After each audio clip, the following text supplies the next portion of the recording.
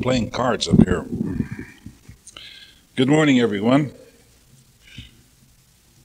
It's always a pleasure to come to a fine arts festival gathering. There may have been once a time when I might have been a little abashed about showing up at a fine arts festival proceedings, particularly when I was young. Raised in the country as I was and among farm people, arts was one of the last thing. The arts were there, but they weren't recognized as the arts. Arts was one of the last things that you'd think about and be one of the last things they would even talk about. It was all hard work on the farm, and if you didn't go to school, the reason you went to school is for some sound reason, such as either becoming a teacher, and if you were to listen to your mother, usually your mother wanted you to do this, to become a preacher. You were this in the old days, in my youth, the two people most respected in the community, aside from the banker, was the preacher or the teacher. They were the leaders of the community. And so every mother who was very fond of her son one of her aspirations was to have her son become, if possible, a preacher, but if not that, well, at least a teacher. So he'd be some sort of a respected person. They didn't ask you to dream to become either a preacher or a teacher because this was an artistic thing to do. The question of the artist was about the last thing they thought of. Even though it probably was in their mind, they didn't recognize it as such. I have a running argument in conversation at home at parties with a local editor who recently took out, after a bill that's in the legislature, the arts, I think it's the Arts Council bill, something to do with the arts in Minnesota. Since he sells most of his papers to the farmers over there, he seems to think that farmers wouldn't be interested in having a $1 million arts bill passed. And we cross swords every now and then. He calls anything to do with the arts a frosting on the cake. My own feeling is that far from being the frosting on the cake, to be an artist or to be arts inclined and to be interested in arts is the core of the cake. And if anything, it's the core of a meal. When a person is most alive, usually is when he's a boy, a child, before he's crushed by demands from the family or demands from society, that he survive, that he gets enough food to eat, that he picks off enough fruit from the trees or grain from the fields. And the grind and the harshness of the industrial world, it's difficult to maintain that childlike attitude towards life when we're all artists. Even the morons, even people with IQs of 50 or 60 or 70, still have in them a little tiny artist bud. The word art and the word artist have taken on an odd connotation. We almost seem to use the words with quotes around them. We shouldn't at all. But I think whether you're a Christian or not, the basic spirit or the basic core of a human being is the time when he, as a little child, was a natural creator. He took a creative attitude towards things. And it isn't just people who paint and people who write and people who sculpt and people who compose who are artists. There are artists in every walk of life. I try to tell this editor there that when I drive to the countryside, about every fifth farm or so, I'll see an artist at work on this farm.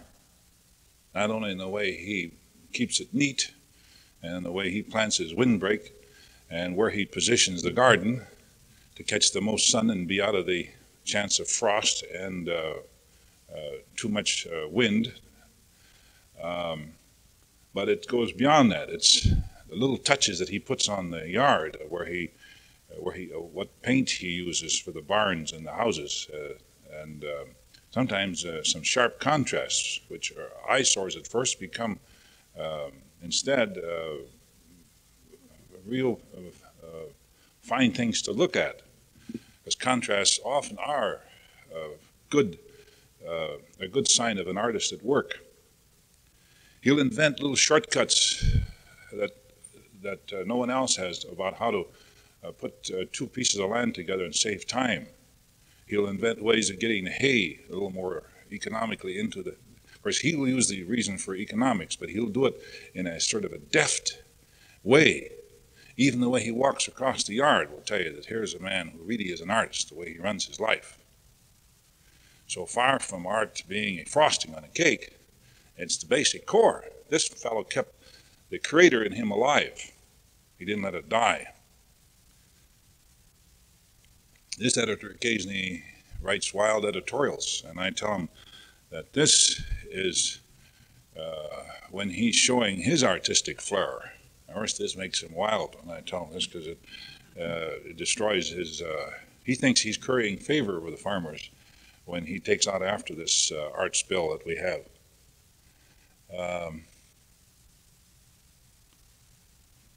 I happen to have been myself, though, like he. He's in a state in which I once was, where I felt apologetic about being an artist and about anyone have artistic inclinations. When I went to, when I was a young boy in the first place, I read a lot, and of course I couldn't help reflect my reading. Whenever the family would get together on family reunions or threshing rig picnics at the end of the threshing season, or just Sunday afternoons, occasionally I'd use a couple of words that came out of my books, and right away they'd say, "Now, wait a minute, young man, no swearing around here." Using some word they hadn't heard. It was said sort of with a smile, but there was always a glint in it. Don't you stick out now, you see. Don't show any originality, because this doesn't help you in life. When the truth is that the person who has some originality and directs it into what's the work in front of him, what's going on there is that a creator is at work. This should be kept alive. Then in high school, I didn't do too well in any of my courses except history, and that was because we had a very inspiring history teacher. He's usually a little late to come to class, but when he walked in the door, he almost always had a question, and he'd fire it at either the most ignorant or the dullard in class. And of course that would always raise a smile from everybody's face and wake everybody up. Or else he'd hit somebody that had a pretty good mind, and he'd get a response. The moment the door opened, he'd fire some question at us, and then 5 minutes we'd take off. He taught ancient history so well that today, every once in a while, when I'm walking down the road or I happen to read a book or something, for a fleeting second, the curtains will part in my head, and I'll see Athens, smell the sandals, see the fleas flying around the dogs, see the Parthenon gleaming, complete, not destroyed by the Persians, but complete. It'll only last a second or two, then the curtains will shut again. But he taught it so vividly that I see it literally. None of my other teachers had this ability. This man was an artist, and the other teachers, they just performed their tasks. But even so, it was not my English teacher who inspired me to write poetry, which I was doing then, little jingles and so on. It was the history teacher who would move me and stir me up. And of course, I had to have an audience, so I was shy of girls. Instead of talking to them directly, I sent them notes in the form of poetry. Of course, these were all passed around. Everybody would laugh about that Freddie Fikema, crazy poems. And see, but with this, you go on being apologetic about being an artist. In college, by the time I wasn't really full grown, I left high school. I was 15 going on 16, and I really was sent to school too early. I didn't have my full growth till I came to college, but by that time I was sort of uncoordinated, and sometimes one foot or the other foot didn't work, and he'd gawk all across the campus. And so here's this kid who would now and then turn in a poem to the Chimes, which is a school paper, and there would be great howls of glee. And they'd read this with hilarity, and I'd hear this. It would burn a little bit, but I noticed, though, that every now and then they'd print them. So it wasn't quite so ridiculous after all. What made me even more shy about being someone who was interested in writing, because I always had in my head that I was going to write someday, poetry particularly. I didn't think too much of novels in those days. Was that the first semester in English, I had a Miss Timmer, Miss Johanna Timmer, bless her wherever she is.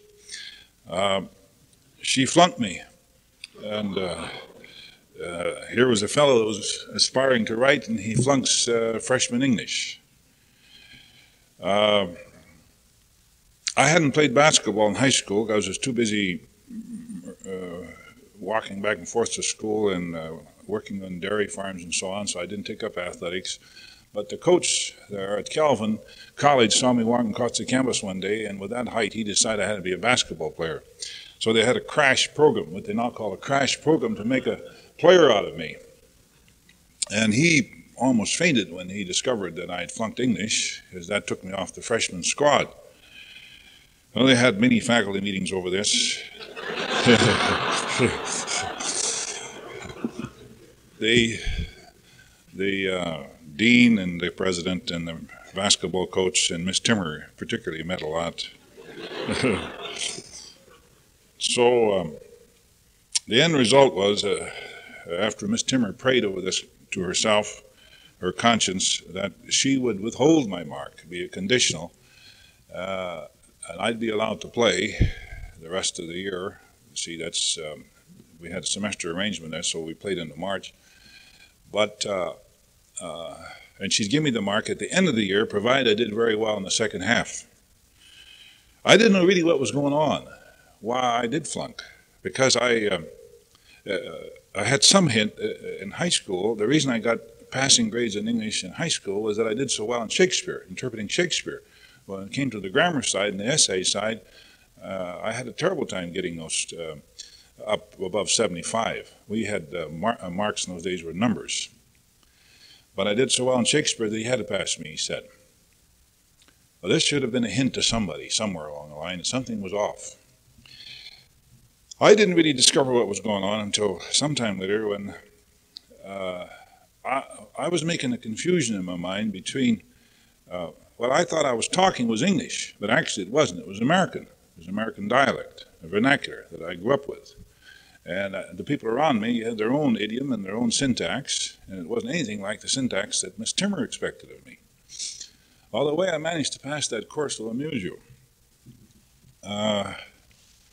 The coach, my friends, everybody was trying to help me, with my essays, and I still got low marks the first couple of weeks in the second semester. Then I decided that the best thing to do was to sit in Miss Timmer's class, listen very carefully, not so much to the sense of what she was saying, but to the manner and the tone and the style, and then have her rhythms, because I apparently am also highly musically minded, and I'd listen to her rhythms and inflections and so on, and get that all in my head, and then take the assignment she gave for the next class, run to my room, and write the theme with her words and her sentences going through my head. Well, right away, I got B pluses. See, even some A's. Dear Mr. Fikema, you're doing very well. This is a splendid turn. Well, I still really didn't learn to write in my own style. You see, I still wasn't hooking what I really had in me with what I could do easily. I was still going through another person. Much later, it was much later that I uncovered what was going on, that uh, reared as I was in the country, I had an idiom going in my head and a natural grammar and a natural syntax, which is, say, like the difference between my grammar and Miss Timmer's is the difference between Mark Twain and Henry James. See, and I think Mark Twain's going to win out. I know I'm winning out over Miss Timmer. So by the time I was out of college, I really was quite apologetic. And of course, I hadn't anything printed except in the college papers. I did meet over the years some interesting writers. I stayed for 1 week at St. Clair Lewis's house in Duluth. My second book was printed, and then he called up one day. I was out in Bloomington, just moved out there. My wife was in town because the house wasn't finished and it was too cold for her. So I'd meet her weekends in town near the university. But during the week, I'd be out there with the dog in the winter with a stove in the corner. Dog and I wrestling to see who would get the closest to it. And typing up This Is the Year, the third book. Boy Almighty was just published. And the phone rang one night when I was making a steak and some fried potatoes.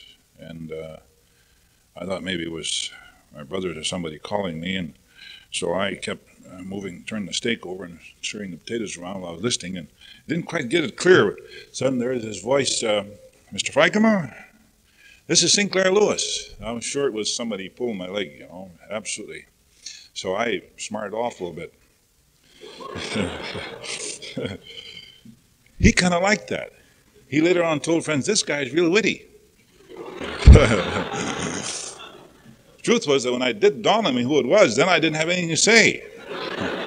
Then later on he told people, and he also knows when to shut up. So everything was working right. So he invited me to his room in the Leamington Hotel, and I met him there with Ann Chittister. Here was this, you know, internationally famous figure, and I was about as abashed as students are when I meet them now. You know, I know just what they're going through because I felt the same way. Here's this great man sitting there, twinkling, you know, ravaged face, Nobel Prize winner, and he's looking at you with a smile. And then, to make it really very upsetting, he talks to me about 10 minutes, and he turns to Ann Chittister, whom he knew real well. At the time, I was thinking to myself, he almost knows her too well. They're so friendly. He says, isn't he a great guy? That man is going to be a great man. Oh, I thought, what a, you know, it sounded like your aunt trying to praise you when you didn't deserve it, you see. I was real suspicious of it. And then the next thing he said, how about coming up to my house for a week? So I said, well, if you want me there. I said, I'm just married. Oh, he says, I just want you and Ann up there. I says, well, I'm just married and I'm still really in love and I'd like to take my wife. She wouldn't like it very well. So finally he said, well, if you have to take your wife, take her along. But he really didn't like this idea. He was caught. So it turned out, though, that about 4 days after we're up there, he becomes more fond of my wife than he does of me. So, but we had a great time, and I learned, you know, here was a real man in action, and he did some things while we were there. He liked to have long breakfasts. That week he wasn't writing.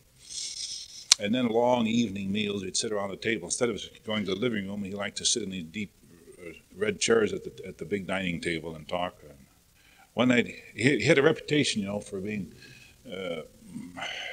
irascible and easily angry and fought with a lot of people. I never fought with him myself. We were just we both recognized we were two different kinds of animal. He was more of the cat scratcher type, you know, satirist. I'm more of the brooding bear type. And I don't know, dogs and cats, dogs chase after cats, it's true. But in nature, bears and mountain lions tend to watch each other pretty carefully, and they don't take after each other. I think this is probably the reason we didn't ever tangle.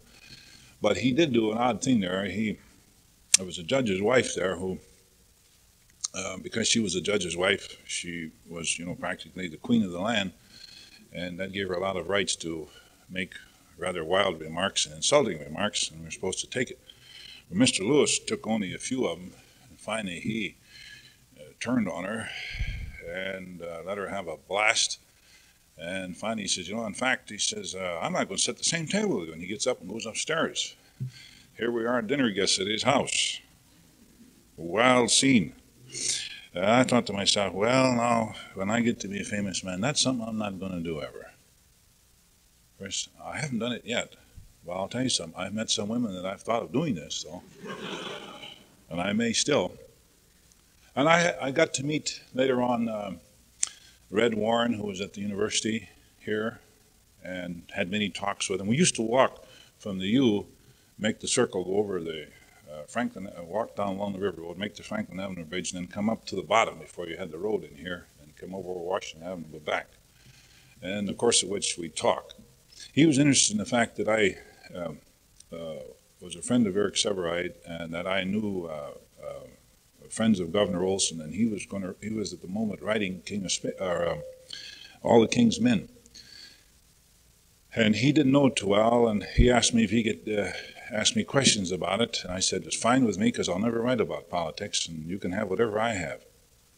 Later on, he shared something with me, and this is a characteristic of real artists, first-rate artists, at least in his case. They share. They know that even if two people were to go after the same subject and the same people in the same time, there'd be no problem. You'd still look at it differently. You wouldn't look at it the same. There is a lot of jealousy going on in the second and third echelons of the art world, but in the upper reaches there, they are all pretty magnanimous and generous. And Warren, he and I are also different people, but we became very good friends. Later on, I spent a week with Dos Passos, and I spent some time with Henry Miller and Max Eastman. But still, I would go around, no matter how well I knew these men, apologizing for being an artist. Well, what really changed my mind are two things, and I want to share that with you. I had a chance to go to the Huntington Hartford Foundation, now gone, unfortunately. Mr. Huntington Hartford, rather foolishly, he's rather foolish with his money, bought an island called Hog Island in the Bahamas, changed the name to Paradise Island, I think it is. And because he wouldn't play ball with the local gamblers, he lost everything. So he had to sell the Huntington Hartford Foundation in California, Pacific Palisades, to make up the difference. Which is a terrible shame, because that was a great institution that I saw. I was there twice for 3 months. This is a place where they had 16 cabins, separate artist studios, and they tried to have 16 residents there. The fellowship lasted for 1 to 6 months. Depending on who you were. If you were young, you got one, and if you were older, you got more. They tried to have old with young in your given field. There were 4 fields: painting, sculpting, writing, and music. And it had to be original. No critics, no essayists. You had to be an original, someone who makes something new painting or a new piece of sculpture. And it had to be a composition, not just to be someone that's a virtuoso, and renders it, which is a great field, but it's still a second art. No conductors, even though conductors get the most attention in the arts and entertainment world, they're still second-raters as compared to the original composers. And the same way with the writing, you either had to be a poet or a novelist. And if you were writing plays, that too. These people came from all over the world, from England and from Java, India, Afghanistan, France, everywhere. And they usually had them staggered so that I got to meet about 30 each time. Well, when I first drove in that place, I still went in there with my misconception. I thought, oh, this is going to be something. These arty people, we now say hippies and so on. This is going to be something. I'm going to just mind my own business and get my work in and get out. But I was told the rules of the place. The rules were that you could come in for breakfast to the commons, or you could have your breakfast in your little cabin. Lunch was brought to you and hung on a little peg outside the door. You hardly heard him go by. and in the evening you were expected to come in for dinner. The rule was that no one was allowed to knock on your door, even the help, unless you left an invitation. If anybody knocked on your door, and he was a resident there, and you reported it, they left the same day. This was to ensure privacy. Well, all the time I was there, some of the things that dawned on me was that great sense of honor. For example, Miss Chavez, who had a painter, who was such a fine painter she could hardly talk. See, her way of communication was through her drawing. 1 o'clock, we usually got our mail, and I happened to go and get it about the same time she did. And I had a couple letters, so I sat down to read them. She had a letter, and it was too fat, 5 cents due. Before she opens the letter and reads it, she hustles down the ravine, it's about a quarter of a mile, gets the nickel, comes back and gives it to the girl in the office. I couldn't get over that. Here's Huntington Hartford worth, maybe 100 million. What's the nickel to him?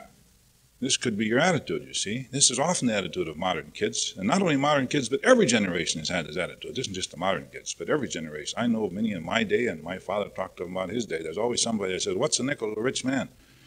But the point was that this girl felt she owed a nickel, and she went and got it. Then she opened her letter. And there were other such things. They always were, they were curious about each other.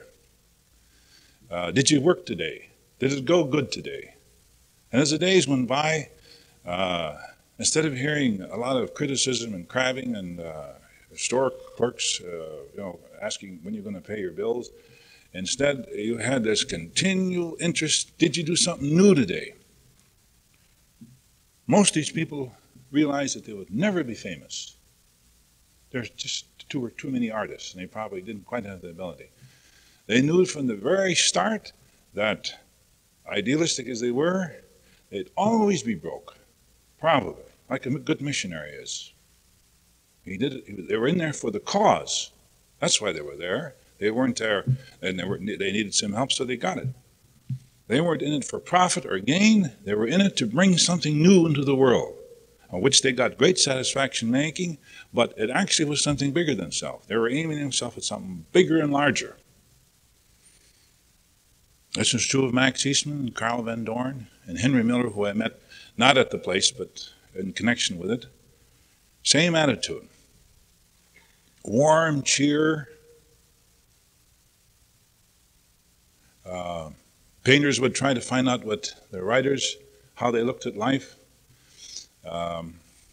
Sculptors would ask the musicians, how do you look at this? And it was always sort of done easily, casually, off the cuff. And so then really fine remarks would come. I made some observations about the 4 different categories, by the way, which should be of interest to an arts festival. The most literate and the most communicative, one who could speak could express his ideas the best verbally, were the writers. Then those next best were the sculptors. Then, or the next, those who could speak less literally were the sculptors, but they were still fairly good. Painters had some difficulty getting across to you some complicated idea or even some little simple idea. The musicians were almost dull or dumb, they could hardly talk. But they were brilliant, because when you said something, their eyes lit up very quick. But they often were the quickest to catch what you're up to, but they had trouble telling a thing. And I think this holds true, too. See, the only thing is, we writers were using our medium for communication. And that's why they were slow in our category. But if we were to go, when the musicians got together and talked, we could hardly catch what they were doing. They'd laugh over all kinds of little things that we didn't know what was going on. A couple of little phrases here on the piano, or a little tune or a bird singing or something. They'd get something out we wouldn't get. So we all learned from each other. It was a great experience. I happened to go to Calvin College, which is very much like Augsburg College, religious school, supported by a denomination. And it really is set up to the college part is really set up to pick the best to go to the seminary and then become ministers, or the normal school side. And since I was a janitor in the dormitory, the way I earned my way through school, and the dormitory was the cheapest place to live. They had the greatest number, most of the men there, 80 men, most of them were seminarians. So I got to see the insides of what goes into making a minister. And at the time, I'll have to say I took a pretty dim view of those fellows. They were the most slovenly, usually. The guys that now have the highest paid jobs in the ministry were the guys who were the most slovenly in the campus. I often think about that when I see them. You know, I read the religious magazines and from Calvin, and here's this man who was the most famous in the whole Dutch Christian Reformed organization, and he was the worst guy in the dormitory for keeping his room neat. He was always late to get his dust out in front. When I came by, I had to pick it up. So I took a rather dim view of it. However, there were some that were humble and modest, became great. Now, when I was at Huntington the second time, it came over me one day, my mother's instinct and mankind's instinct to have ministers of the gospel, people who try to illuminate our life, whom we have as leaders, spiritual leaders. It was assumed by my mother, and it's assumed by the college, and it's assumed by many of these denominational schools that the people who will probably be our best illuminators will be the ministers and the missionaries. But it has come over me that perhaps the greatest and the finest illuminators, the true children of God, those who are most children of God, are the artists. I'm not talking about these people that pretend they're artists, say in San Francisco. None of those people are artists, even though they act as though they are arty. What do? They maybe write one poem in a whole lifetime. Jack Kerouac is an exception. He actually was one of those, what we now call hippies, who did some work, but most of them don't work. Real artists work, and they work very hard, and they dream hard, and they live for something bigger than themselves. And they're trying to illuminate, bring us some light. I always say that the true ministers of light, before they can save us, must bring light, must illuminate the world first, so we can see, and then make distinctions, and then go about the business of saving ourselves in a religious and private sense, as well as an overall large civilized culture sense. The second thing that I came into about that time was a book which your library should own, called Born Under Saturn. You know the word saturnine? Someone that's sourish on life, like Ambrose Bierce and Sinclair Lewis was sometimes. That's the idea, born under Saturn. Supposedly artists are born under this odd star that makes everybody a little weird and odd. And the title is a satire on people's notion of what an artist is about. It's written by Rudolf and Margot Wittkower, who are art historians. They made a study of the artists from the beginning of time, of any record of artists, up to the 17th century, in all civilizations. It's quite a fat book. I read that thing with increasing astonishment as I went along, as they very carefully would take each the lowest and the highest pitch of each civilization, and then the ages, different ages, and the different styles that came through, and they would compare, say, 10 artists with, say, 10 bankers, or 10 artists with 10 politicians, or 10 artists with generals, and make comparison as to how what their behavior was like in society, not just their contributions, but their behavior also. And if there was for a while a little style where grown men got too interested in little boys, as they did in the Greek civilization, and they did later on in the Roman civilization, it wasn't just the artists who did this. It was just as prevalent among the bankers and among the politicians and among the priests, what we say ministers. If it went the other way, where there was relatively little of this, and all of them were men and women, and there was a big distinction between them, then this is true also of the artists. And they finally wound up at the end of the book. They didn't go into modern times because they felt that it was too close for them to be objective. Their conclusion were, artists, creators are no different from anyone else in society. No, they're no different from any other category, any other profession. They tend to have the same behavior patterns in general. But there is this one little thing that distinguishes them. They're just like everybody else, but they have a little more of it. Just like everybody else, but they have a little more of it. And what you're really saying there, you see, is they kept alive that sense of wonder as a child. They didn't die in them. So that's why they seem to have a little more. Their light's a little lighter, a little brighter than the ones around them. But otherwise, they're the same, no different. So I no longer have misgivings about saying, yes, I try to be a creator. It's the finest thing I can think of. And were my mother alive today, I would spend some time with her convincing her that I did take up the ministry, but not what she expected it to be. It's a little different. I'd like to say a few words also about the neglect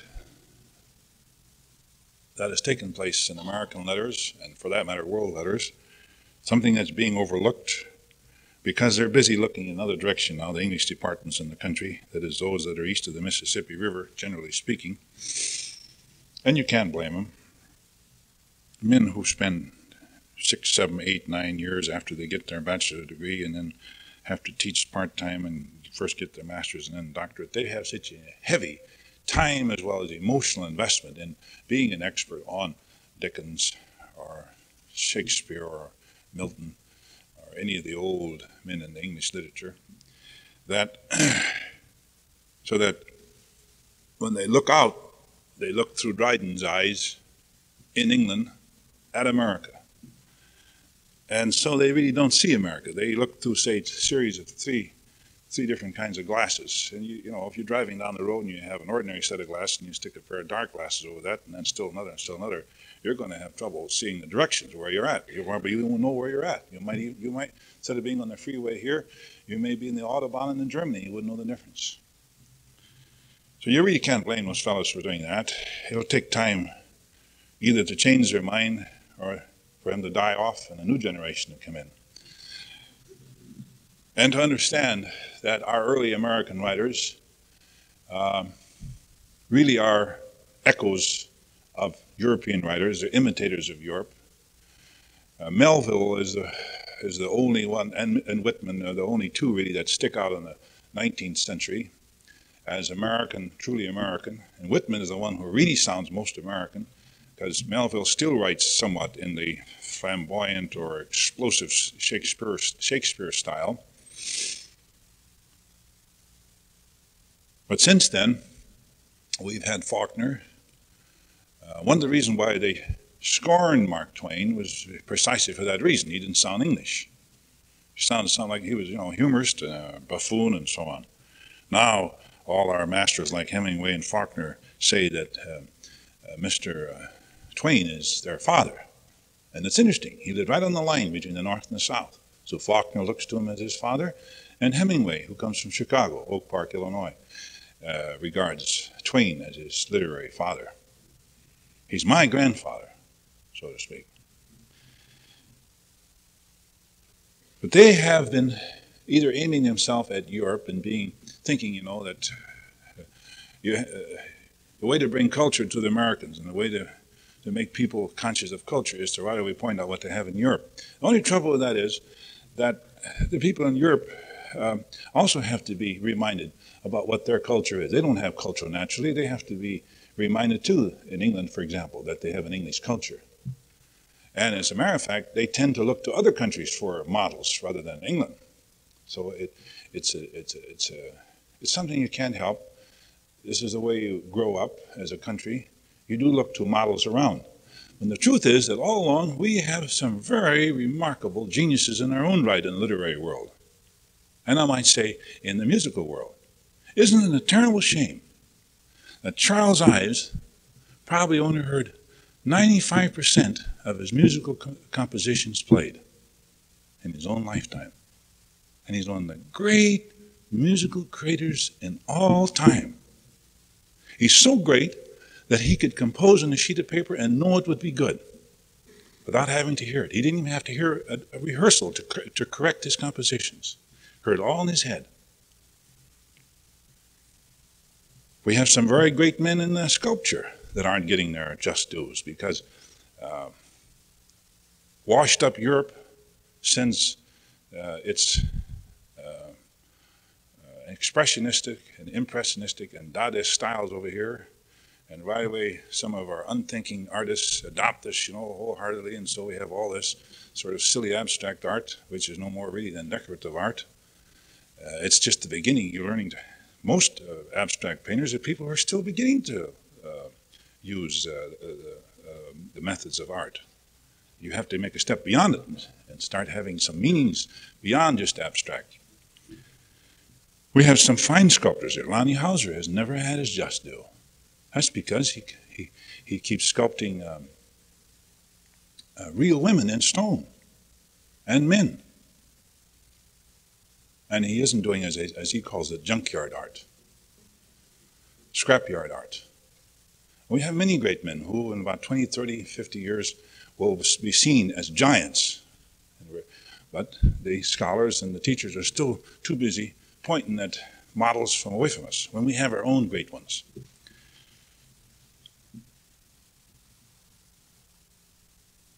The East, except for New England, great New York and great Philadelphia and great Chicago, everything east of the Wabash River, which is really one whole city, a great sea of mud, has never produced really a first-rate genius of any kind.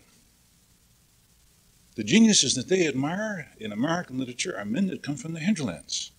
Hemingway dead, Steinbeck dead, Dreiser dead. Name one.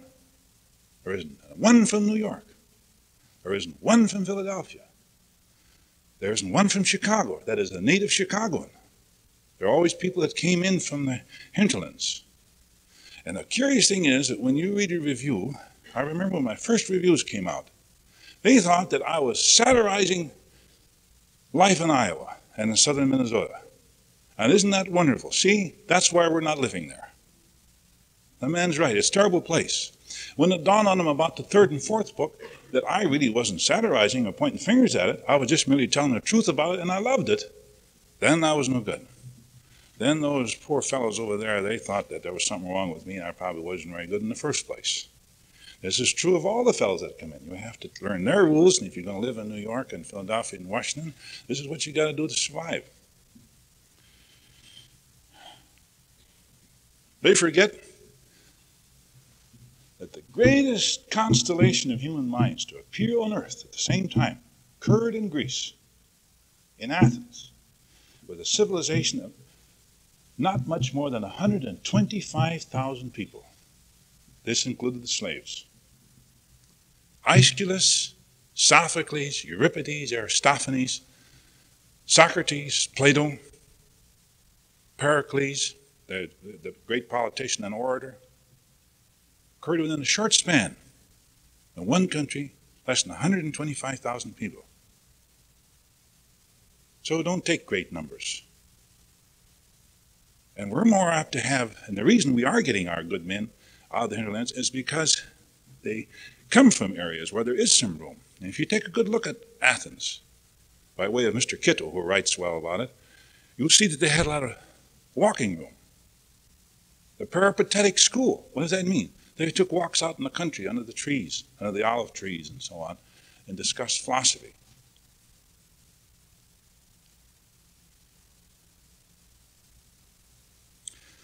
Faulkner didn't finish high school. I'm not saying that he was an ignoramus and was an unconscious artist. He was a highly cultured man, but he followed his own nose. He read on his own. Steinbeck, just a high school graduate. Hemingway, a high school graduate. Dreiser, high school graduate. That's because they could move untrammeled with some area around them, follow their own nose, and thank God could say no to instruction which pointed them east. It allowed them to look at their own terrain and to reflect it through their materials. Now, the most recent of these men finally got their just dues after much struggle. But there's another crew of men that haven't got their just dues yet.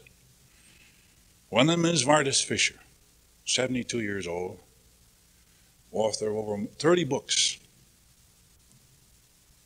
Some of them masterpieces. Dark Bridwell, in the paperback is called The Wild Ones, or Tale of Valor, or The Mothers. Great as anything that Hemingway has done, or Faulkner, or any of the men, he hasn't got his just dues. You know why? He never goes to cocktail parties in New York. He never spends any time there. He lives in Hagerman, Idaho. He cultivates trees and takes walks over the lava beds over there and looks around in his own soul and looks at the skies and tries to find in life what the meanings are. Spends some time brooding to himself. He happens to have a doctor's degree from the University of Chicago, but he's turned his back on it all. When he wants to know something, he writes to the Library of Congress and gets his books if he needs it. Talking to this man, I talked to Red Lewis, and I talked to Warren, who has also got his doctorate, and I know Tate and so on, these men. I have the impression that when you talk to Vardis Fisher, you're talking to not only one of the great geniuses of our time, but one of the best minds, scholarly minds of our time, but on his own terms, and not according to, say, some regimen that the universities were over-influenced, alien to America. This is not to say that you should turn your back on the English literature or the English language. I always say to young kids that come to me, boys having some emotional problem with a girl, don't know whether they should marry her or not. Well, if you're not sure about the girl, take a look at the girl's mother. Or if you're not sure of that, look at her grandmothers, both of them. Then you'll get an idea what she's going to be like. It's the same way with the language. If you're going to be a good user of the American language or the American English language, you better know the English language itself, the mother. And before that, you better know the grammar of the English, of our language. And that's Old Anglo-Saxon. It happens, just in my case, because I'm a Frisian, I can read Chaucer naturally. So I speak as someone who's right in the middle of the stream, and not just here in the American end of it, but all the way from Piers the Plowman and Beowulf, I can read those almost naturally. Certainly Chaucer, I stand right in the middle of that whole stream and I speak from that vantage point. I'm not just an idle attacker of English departments. I'm just trying to straighten them out a little bit, that they're not looking at it right. That when they get a student in class who happens to come out of a lively family, has a lively tongue, and he's vivid, and he happened to grow up in an area where there was a lot of wit, American wit going on, natural American vernacular wit, that the composition teacher in the freshman year should, of course, point out, this is the way we write English sentences, but you have a wonderful language there. You have something like Mark Twain. Now, to make it work, you ought to know just how you're using that American vernacular. Pick out what you should keep, because this is new. But it's hardly ever done. A few teachers here and there do it, but it is very well done. And it's out of these people, as far as literature goes, that you're going to get your writers. Fisher does write some things that I don't get, and I shy away from, and I understand why profs back off from him. This long 13-volume Testament of Man series, oh, there's some funny things in there. But better take your time about something you're going to point your finger at before you really do it. I recall how for years I resisted Faulkner. I didn't want to read him. I heard all these stories about him that he wrote about swamps and animal-obsessed people and so on. And but my friends Red Warren and Russell Roth and others would talk about him incessantly. We have a little party and they'd talk about Faulkner, they'd talk about Spotted Horse, and they'd laugh and laugh and laugh, and they had a great time. And I thought, well, I better get in on the swim. I better dig into him. And Red Warren and Russell Roth both told me, well, the thing to do is to read the Portable Faulkner, edited by Malcolm Colley. So I read that. Halfway through, I thought, oh, I'm catching it. This man is a great organ player. Plays a masterful organ, with his feet and his nose and everything. And of course, I've never heard any pieces played with the nose or my feet, but it might be good in the feet world or the nose world. Who knows? There's still half of Faulkner I don't get. I think it's due to the fact that it's whiskey inspired. But who knows? It might be some revelation that I don't get. So I'm now very careful about how I say the other half of Faulkner I don't get. I won't make any comment on it. Same way with Conrad. I resisted him. I read him a little bit. I think, oh, why did they get out of this fellow? Dull. Well, it happened that my mother-in-law one day called home excitedly. She was at a sale down at some fellow in 12th and Nicollet, where they buy out furniture from some old Minnetonka house or up in Mount Curve or Summit Avenue, and they have these sets of books that are never cut, you know, uncut sets, leather bound. And she called excited, and she says, there's a set here of Thackeray for $5, leather bound, and a set of Smollett, $5, and a set of Dickens and a Holstry, and also Conrad. Well, I said, you can get them all, but I don't know whether you should get Conrad or not. But she decided she wanted anyway because it's such a beautiful set. So she got Conrad. Well, I was given it, and my friends Russ Roth and Dan Brennan and Ed Warren, they wanted that set because they discovered that set was worth over $100, and they also liked it. So before I gave it to them, I thought, well, I want to at least get $5 out of it. So I read Almayer's Folly, and I started down the line, and lo and behold, about a third of the way in, I gave him a chance. See, I read about 1,500 pages. I gave Conrad a chance. He at least, you know, he was an excellent writer. Other men said so I better give him a chance. 1,500 pages in, I was taken over. And then it dawned on me why I resisted him. Here he is. He's a Pole, raised as a boy as a Pole, so his basic structure is Polish, of the aristocracy. He learned to speak and to feel as a Pole. Then he became a Frenchman, and as a sailor and as a contraband runner, and he fell in love in French. Then later on he became an English sailor, and he learned to speak and think or write in French. So every time he wrote a sentence, he wrote it through 3 veils. A language shouldn't really be a veil between you and your friend. It should be a window that opens. Not even a window. It shouldn't even be a pane of glass. It should be absolutely clear back and forth. But all too unfortunately, because we're so concerned with style and precision and neatness, and that language becomes a pain. P-A-N-E, and sometimes P-A-I-N too. And I agree that it should be good, you know. But he came at me through 3 panes, and so it was, the image that he was giving me was somewhat diffused, and so I wasn't catching Conrad. But when I caught up on this, then, oh yeah, everything fell into place. And by the time he was an old man, he learned to write the English language very well, but he didn't have much to say anymore. But the last books, Arrow of Gold, are written as if he was born in the English tongue. So in the case of Fisher, these English teachers should take their time before they condemn it. Pick up what you like and then move from there. Another great writer that's been overlooked, Frank Waters, written a trilogy about the Rocky Mountains, about gold mining, silver mining rather. He's written 2 marvelous books about the Southwest Indians, People of the Valley and the Man Who Killed the Deer. A superior artist, ranks well with Hemingway. None of you have read him. Another one, Walter Van Tilburg Clark. You know a little bit more about him. 4 books. And unfortunately, he spent too much time being a teacher, which is an all-compelling occupation, just like it is to be a librarian.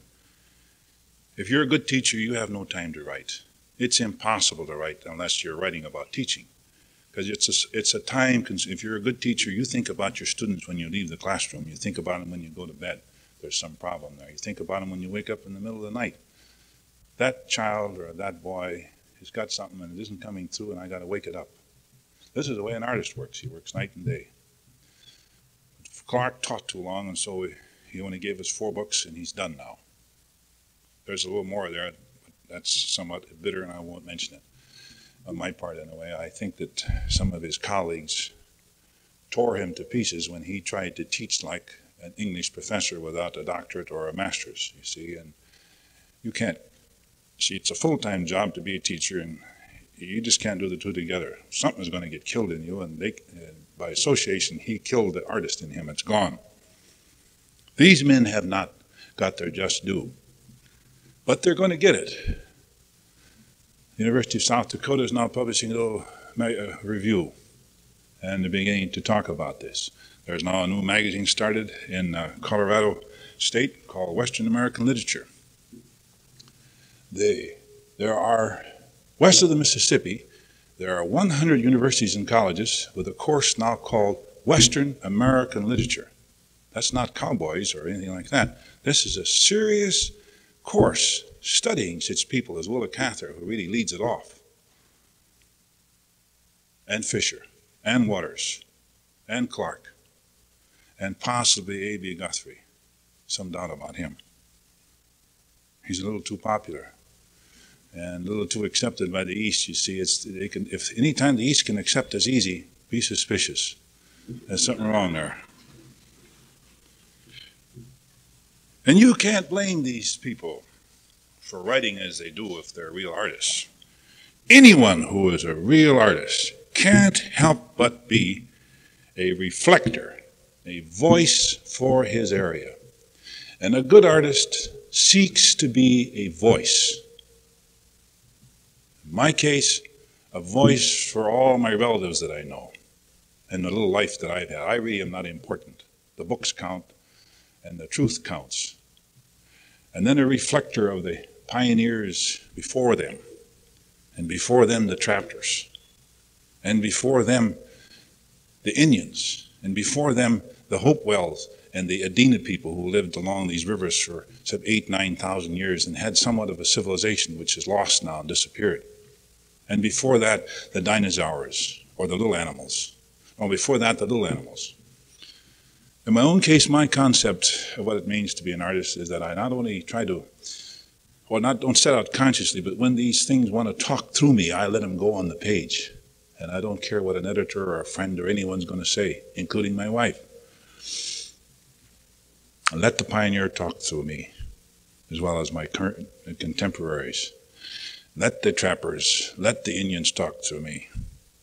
Let the dinosaurs talk through me, because they lived here too. And they probably set up all the trails we follow today, those original animals. And before that, the little creatures, the little three-toed animal that's left here to go to Asia and then comes back now as a horse by way of Spain. Be a voice for the algae and water, the original growth, the original life on this surface here. Be a voice for the salt ocean, of which we all carry 4 or 5 quarts in us. Salty blood. That's the ocean in us still. Be a voice for the inert molecules on which the sun beat and beat and beat and beat for some 4, 5, 6 billion years till something jumped. And finally, be a voice for the sun. This is what it means to be an artist, and it's the finest thing you can be. Thank you.